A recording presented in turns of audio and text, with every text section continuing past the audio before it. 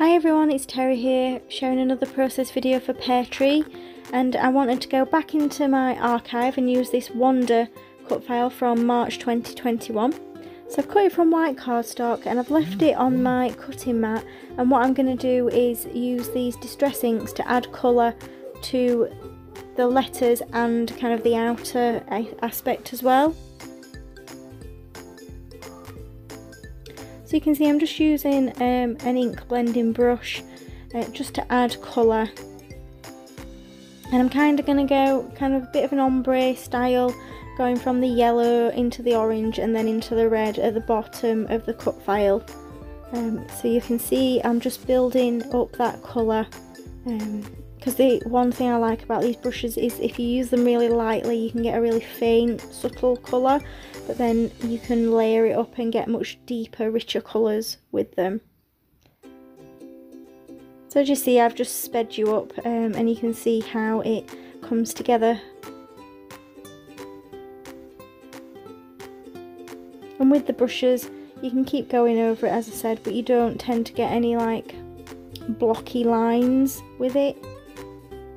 It just kind of all blends together, and you can go to and fro the different colours to get the effect that you want. So there we have it.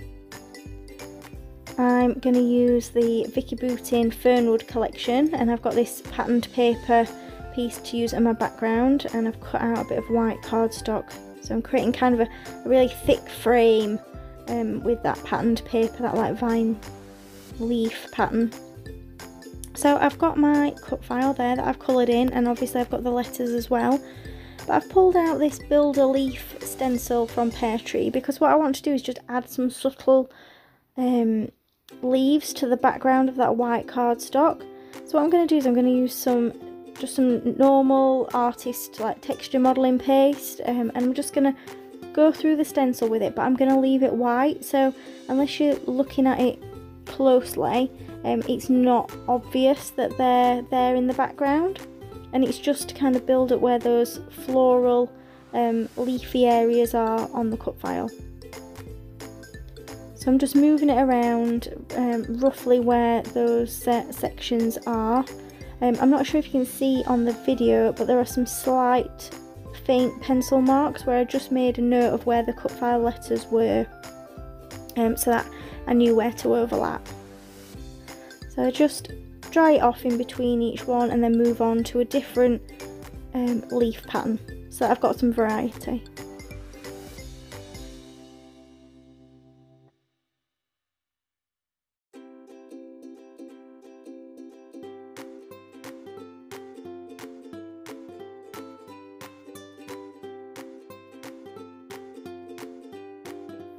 And now I'm happy with my background. I've just stuck my cut file flush to that white cardstock, and I'm going in and adding my letters all popped up on foam pads just to create that depth on the layout.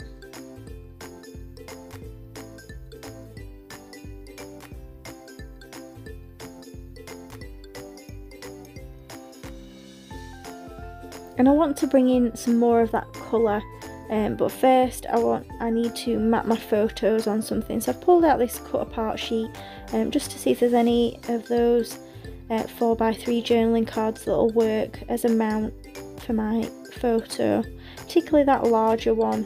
The smaller one doesn't seem to work quite so well.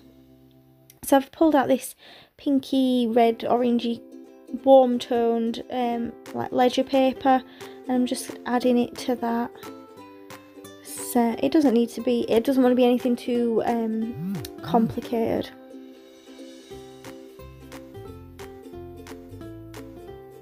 I'm using this leaf pattern with the greens and the yellows and the reds for that smaller one. So I literally just stick it on and I'm cutting it out. A few years ago I'd have used my trimmer and everything would have been straight and precise, and now I much more prefer kind of a organic look, as long as they're not completely wonky, but I don't mind them being a little bit off. So I've pulled out some of these acrylic pieces. They were from one of the earlier releases that Marie did, but I'm not sure if they're still available or not. But it's worth checking it out on the website. So I'm just going to stick them on in kind of the colour tone on tone areas. So I'm just going to add these red ones towards the bottom and then go up and add a few orange and yellow ones.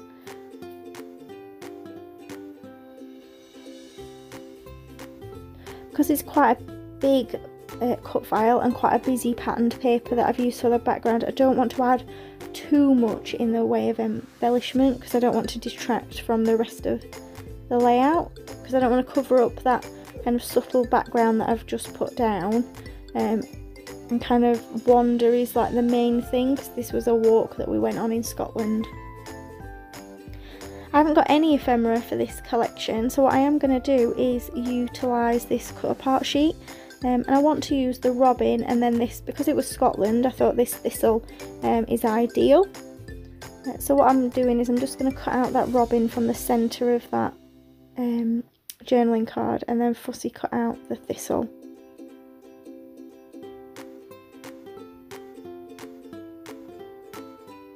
And I'm keeping the tag on that thistle because I think it might come in handy just as kind of an area for either journaling or like a little subtitle or something.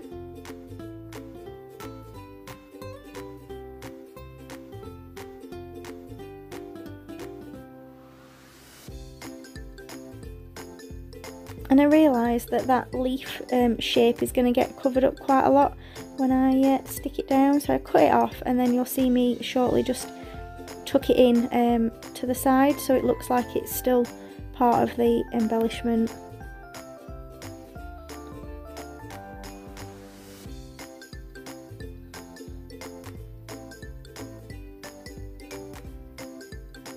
I'm just adding the robin up there, kind of overlapping the cut file, so you can still read it as it doesn't detract too much.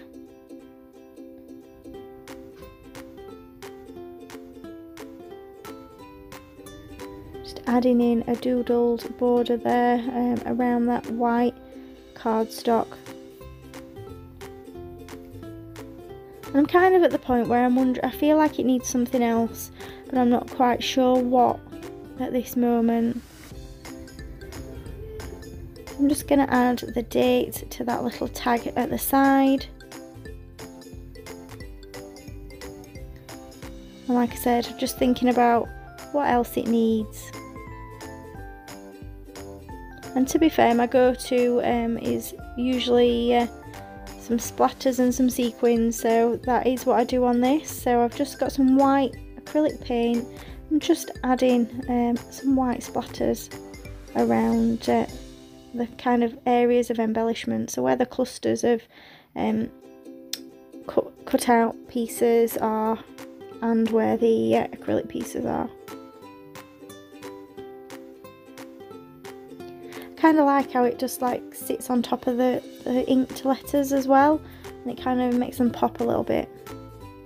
And now I'm just going through and adding some tone on tone kind of sequins, so going with the yellow, again sticking to the areas of embellishment and where those acrylic pieces are, but then moving on to yellow, from yellow to orange, and then again to red. And it's really subtle, but I like the effect.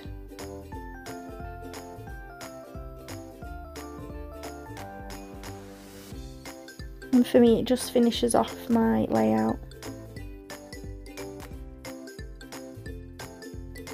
So this is my layout pretty much complete. Thank you for joining me again on YouTube. Don't forget to hit subscribe if you've enjoyed watching this video, and there's links in the description below to Peartree Cutfiles where I got many of these products from. Bye for now.